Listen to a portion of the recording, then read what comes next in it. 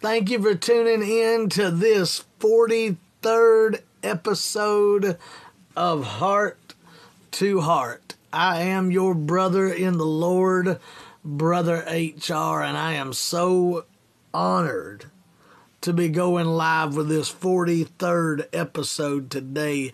Hallelujah. Thank you, Jesus. If you've got your Bibles, I want you to turn with me to the book of Psalm. Psalm, the 39th chapter, verse 1. Amen.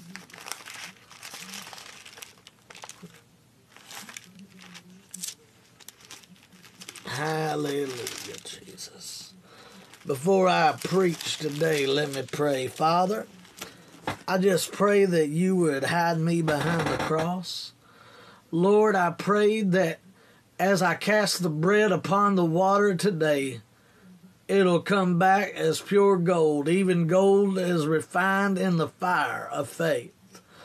In the name of Jesus, Lord, bless the people that hear your word, for your word is already anointed. We just thank you for anointing the people to hear it, and even as they hear it, that it will go forth as a burning fire within them, and that it will burn in the hearts and ears of those that hear their testimony. In Jesus' name, amen. Hallelujah. Well, glory to God. Thank you, Jesus. Amen. Psalms 39 and verse 1. I said, I will take heed to my ways, that I sin not with my tongue. I will keep my mouth with a bridle, while the wicked is before me. Verse 2, I was dumb with silence. I held my peace even from good, and my sorrow was stirred. He's going through a time in his life, King David, and he is literally having to keep his mouth shut in the midst of persecution. Remember what the Bible said. Jesus said not a word. He went as a sheep before his shears, and he said not a word. When those people accused him and said, speak up for yourself. What have you got to say about the matter? He said not a word. David had to learn to keep his mouth shut in situations and just let God handle it. That's why I want to talk to you today about, Lord, muzzle this muscle. Amen. Glory to God. When we want to speak up and say something and just bless somebody out, and I don't mean to be a blessing on that one. I mean you want to bless them out. You want to say something to them that you know Jesus wouldn't say. Let's just be honest. Amen. Glory to God. Thank you, Jesus. Amen. And you want to bless them out. Listen to this. David talks about putting a muzzle over his mouth. A muzzle protects the nose. There's the mind right there, and I'm going to show you that in a minute. And mouth of an animal. Proverbs 4:19 through 23, he said that out of the abundance of the heart, the mouth speaks. Out of the abundance of the heart, the mouth speaks. So, notice this, my friends. What about the mind? How does the mind play into the muzzle, okay?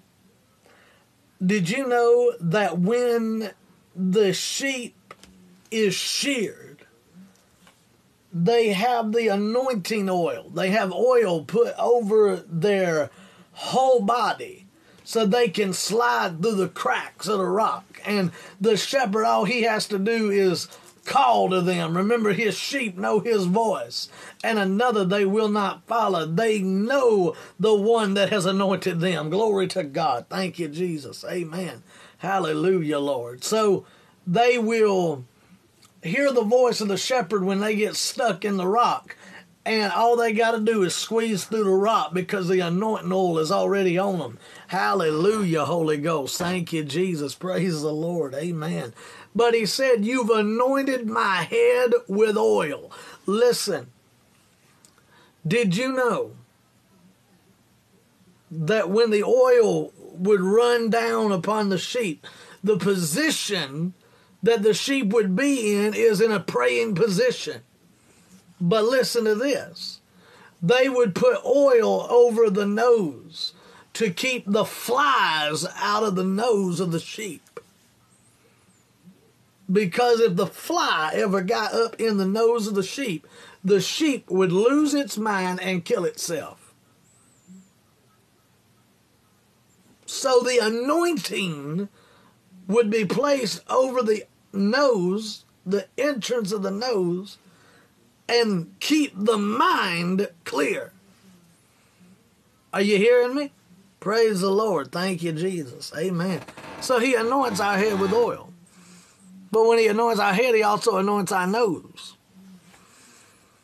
Glory to God. Thank you, Jesus. Amen. Also, the Bible says, be renewed in your mind by the washing of the water of the word. Amen. Glory to God. Do not be conformed to this world, but be ye transformed by the renewing of your mind. How? By the washing of the water of the Word of God. Amen. Are you hearing me? Praise the Lord. Thank you, Jesus. Amen. And sometimes when we just want to bless somebody out and say something we know we shouldn't say, we want to be that flesh and blood for just a moment. Shantae, God bless you. Glad you could tune in today to the broadcast. Amen. Hallelujah. Thank you, Jesus.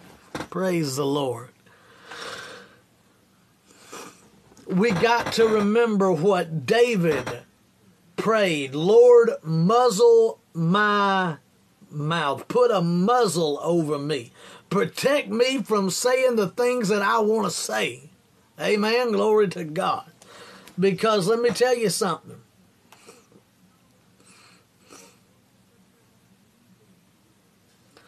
It is also used to prevent an animal from attacking another animal. But look at this. Ephesians 4:31, he talks about putting away backbiting.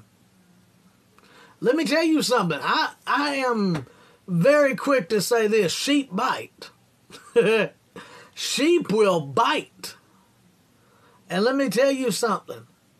The church has this attitude lately of where it wants to backbite each other. Fighting and backbiting and trying to literally just,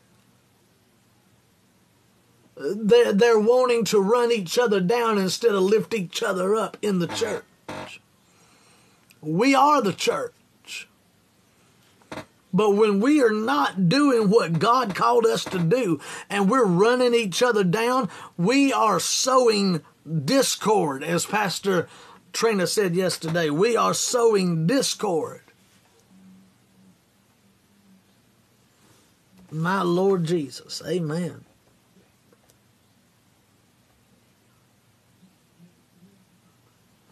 James, the brother of our Savior, the Lord Jesus, talked about how the tongue is a deadly thing.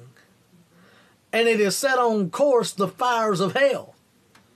James 1:25, he talks about how to muzzle our mouth. Because James 3:1-12 says that if we can't tame our tongue, it's a deadly thing. Our tongue is a deadly thing. It is a weapon. A lot of people don't realize that. It is an untamed beast within itself, within its own rights. And if we don't learn to tame our tongue, we can damage other people's walk with God. Ooh, watch out now. Remember, he said, if you were to offend one of my little ones, it would be better for a millstone to be tied around your neck and you to be thrown into the ocean than for you to ever to offend a child of the living God. He takes offense seriously. Pastor Trina mentioned this yesterday. Offense is going to come. That's what Jesus even said. Offense is going to come. It's impossible. It's inevitable for you to be. It's impossible for it not to happen. It's inevitable that it will happen. And it's unfortunate, but offense will come.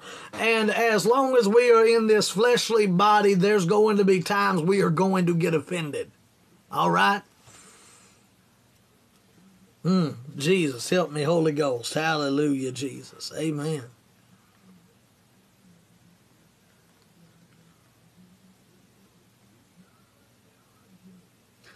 Jesus said, out of the abundance of the heart, the mouth speaks. Matthew 12:34 through 43. The inner man brings out what's on the inside, on the outside. You see what's on the outside of your life from what's on the inside. Hallelujah, Jesus. Glory, Lord. Amen.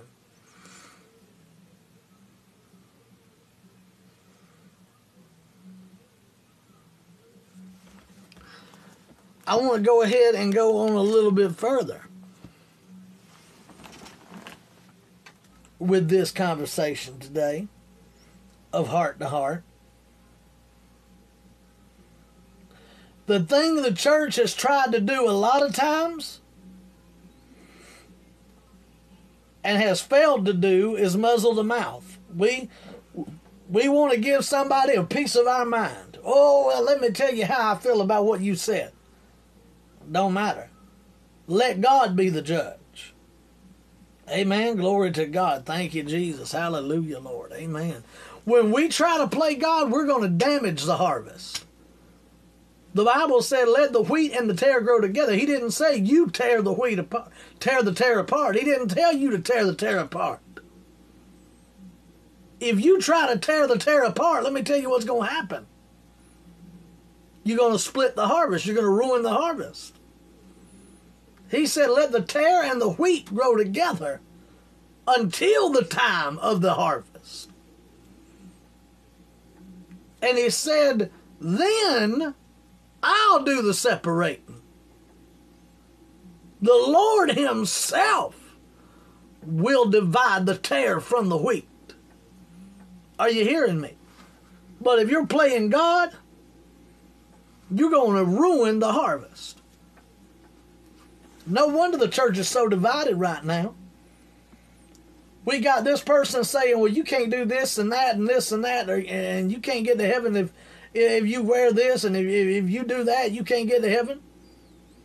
We've got such a rule book of do's and don'ts in the house of God that we have fallen from the grace of knowing God. Are you hearing what I'm saying? There is a grace in knowing him. Because, see, the Bible said, those that know their God shall do great exploits in the earth. But now let me explain something to you. We need to get rid of all the dogmas and religious doctrine out there and go back to the Bible. B-I-B-L-E, basic instructions before leaving earth. If we will actually get back to the Word and let the Word get back in us, then let me tell you something. God will back us if we'll let His Word get back in us. Woo, Jesus. Praise the Holy Ghost. Thank you, Jesus. Glory, Lord. Amen. The Bible said they went everywhere preaching, the Lord working through them, confirming His Word with signs following. Sister Kimberly, God bless you. Angel, God bless you. Amen.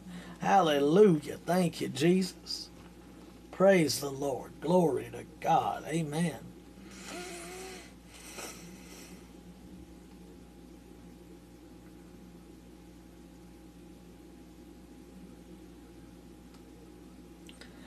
But a lot of people in the church want to muzzle the ox.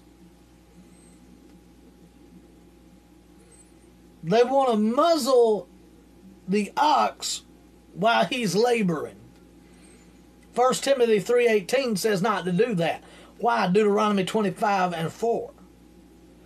Because the only way that ox is going to continue to carry the yoke upon it, the only way that ox is going to be able to continue to do its job, is that it remains unmuzzled in the process.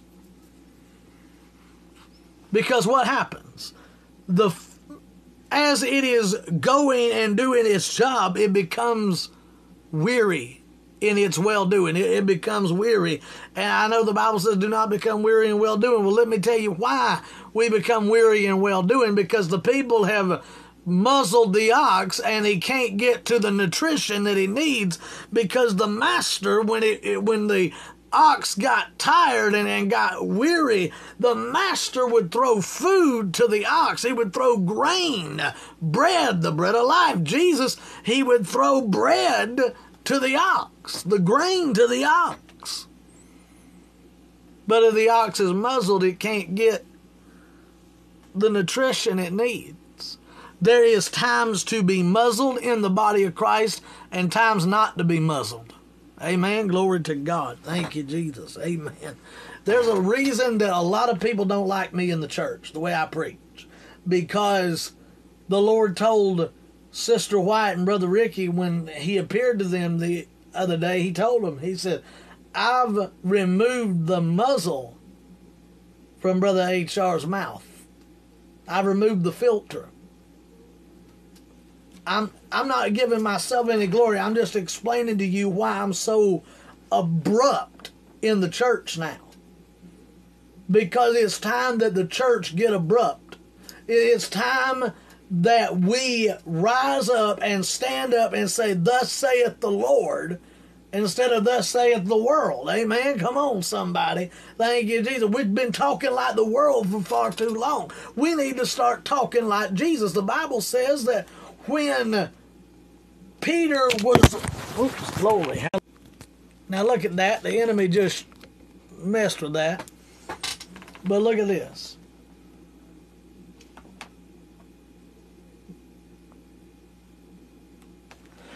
Look.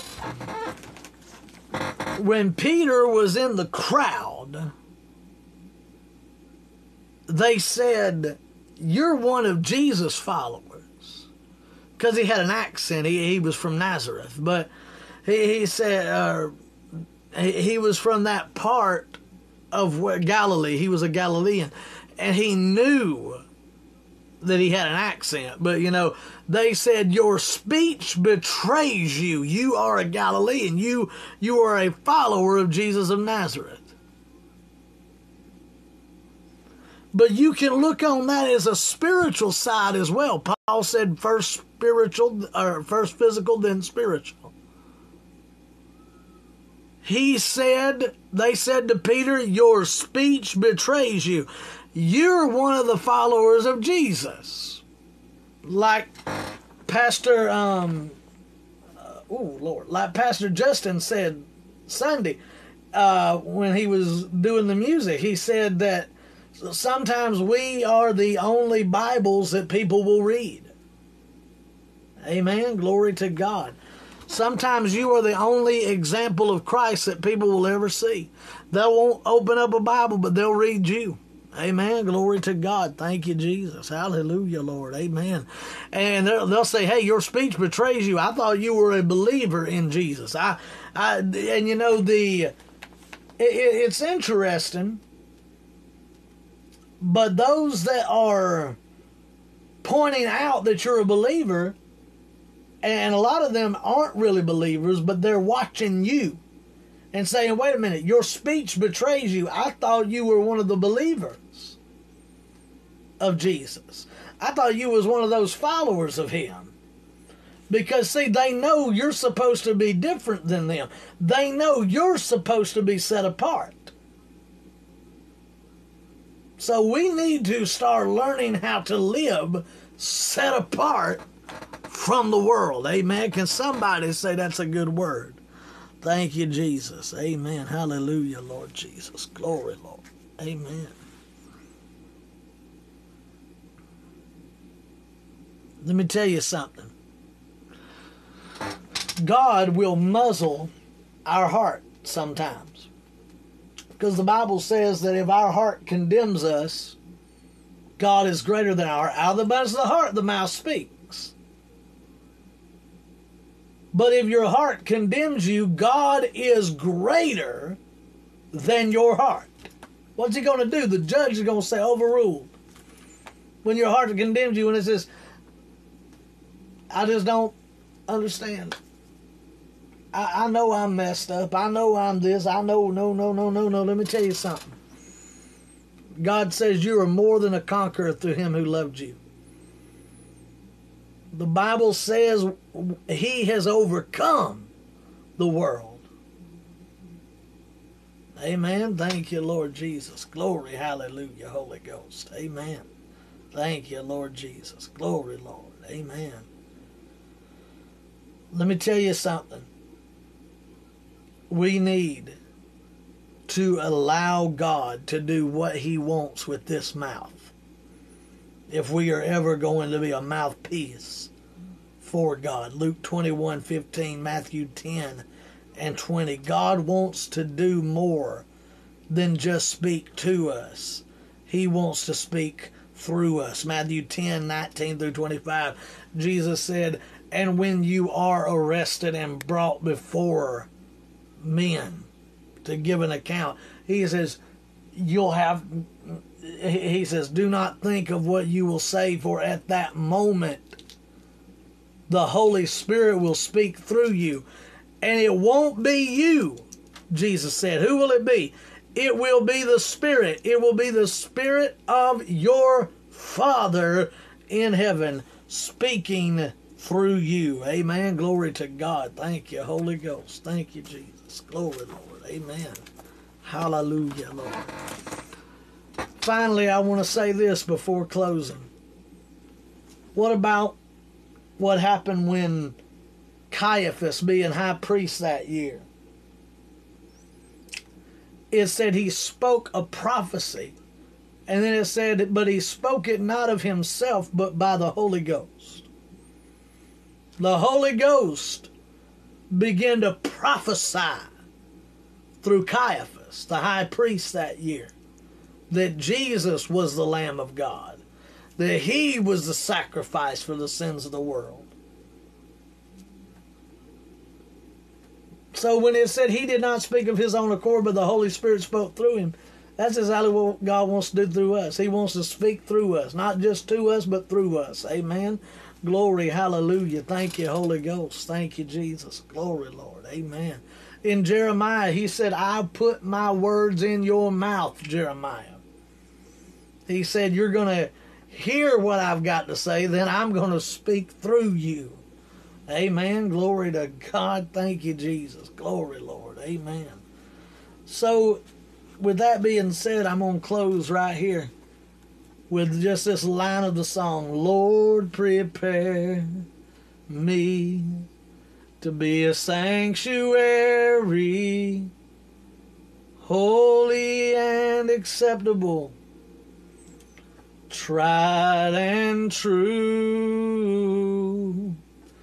and with thanksgiving I'll be a living sacrifice of praise to you. Pray this with me. If you're tired of living your life double, if you're tired of being double-minded, because doubly minded is doubly blinded, if you're ready to follow and surrender and submit to the kingship and the lordship of Jesus Christ, pray this prayer with me. Dear Jesus, I come to you a sinner. I believe that you died on the cross, that God the Father raised you from the dead, and I am saved. In Jesus' name, wash me, cleanse me, fill me with your precious Holy Spirit, that I might make heaven my home. In Jesus' name, amen, amen, and amen.